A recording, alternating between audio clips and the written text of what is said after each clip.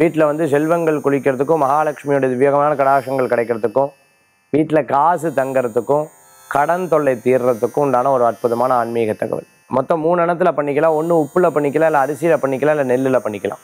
ஒரு படியில் இந்த 3ல் ஏதோ ஒன்று வச்சுக்கணும். நம்ம வாசப்படி இருக்குது, சுத்தமாக தொடச்சிக்கணும். வீட்டினுடைய வாசப்படி, இந்த வாசப்படிக்கிட்ட அதை நிறச்சி வச்சுட்டு மேலே ஒரு தங்க காசையும் அல்லது சில்லற காசையும் வைக்கலாம்.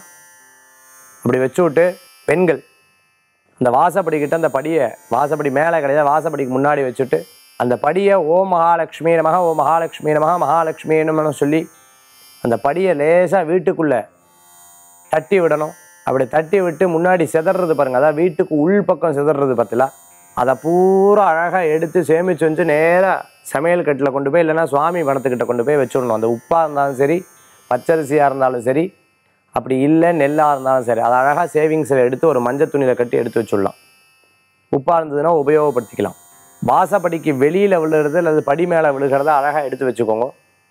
அதை எடுத்து வச்சுட்டு திருஷ்டி மாதிரி 3 தடவை சுற்றி அதை சிகப்பு துணியில் போட்டு ஓடுற ஆற்றுலையோ அல்லது நம்ம 3 முக்கு ரோட்லேயோ கொண்டு போய் போட்டுடுறது ரொம்ப விசேஷமான பலன்கள். அப்போ உங்களுக்கு சேவிங் ஆகிறது எது, லக்ஷ்மி எந்த இடத்துல எவ்வளோ அனுகூல்யமாக இருக்கா அப்படிங்கிறத நமக்கு தெரிய முடியும்.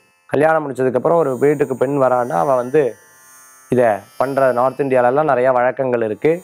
அவ்வளோ விசேஷமானது. நமக்கு எவ்வளோ லாபங்கள் நம்ம தெரிஞ்சுக்க முடியும். இதை பண்ணி பாருங்கள், நிச்சயம் நல்ல மாற்றங்கள் கூடி வரும். மகாலட்சுமியை வேண்டிண்டு ஜபத்தை சொல்லிக்கிறது விசேஷமான பலன்களை கொடுக்கும்னு சொல்லி வீட்டில் செல்வங்கள் சேர்றதுக்கு லக்ஷ்மி கடாட்சம் கொடுக்கறதுக்கு உண்டான அற்புதமான வழிமுறைகளை இன்றைக்கி நம்ம பார்த்தோம். இது ஆண்கள் பண்ணப்படாது, பெண்கள் தான் பண்ணணும். மீண்டும் நாளை சந்திக்கும் வரை உங்களிடமிருந்து விடைபெறுவது ஜோதிஷாச்சாரியா ஜோதிஷ கலாரத்ன மகேஷ். வேல் வேல் முருகா, வெற்றிவேல் முருகனுக்கு கரகரோகரா. நன்றி.